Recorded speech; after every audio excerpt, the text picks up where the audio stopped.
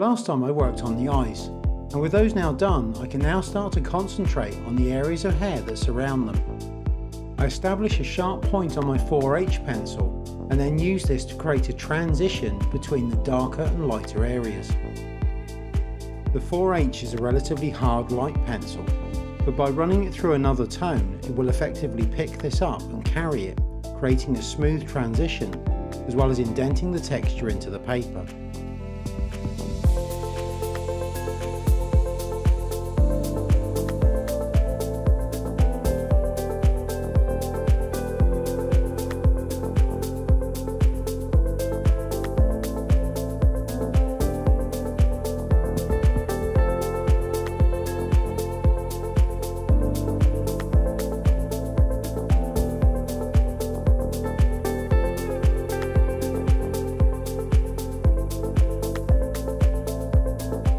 To sharpen a hard pencil like this, I just use a regular pencil sharpener and then simply finish the tip with a small file like this one. Now this can produce an incredibly sharp point, so it is a good idea to use it on a piece of scrap paper first, before then going back into the picture itself.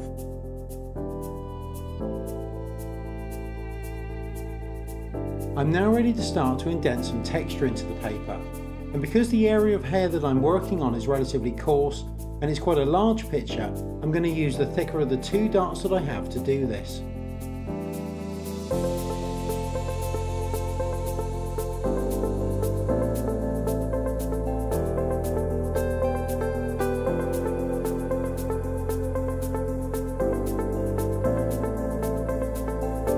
A blunt 2B pencil is then applied over the top, revealing the indented texture.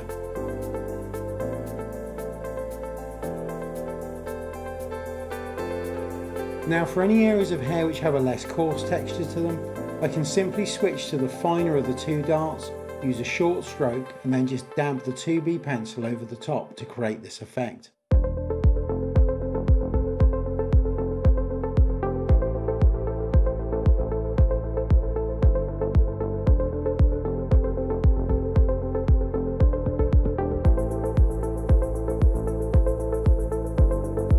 When using this technique, it is worth remembering that it is not only the texture that is indented into the paper, but also how the pencil is applied over the top that goes into creating the desired effect.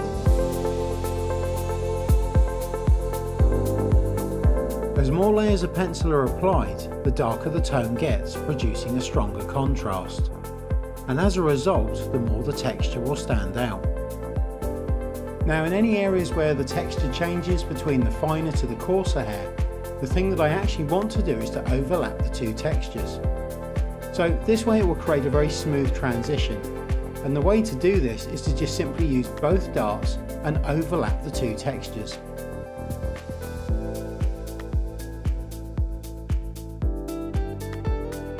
The pencil is applied the same way, using a mixture of shorter and longer strokes, and this will blend the two areas together.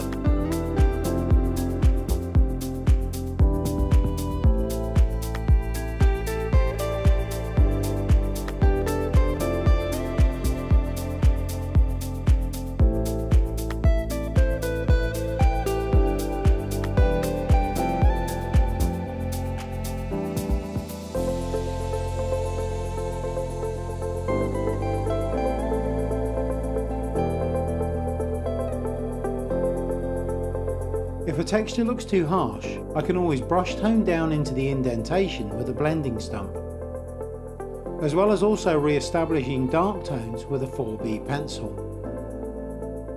These areas will constantly be changed as the picture develops. Thanks for watching, and I'll see you next time.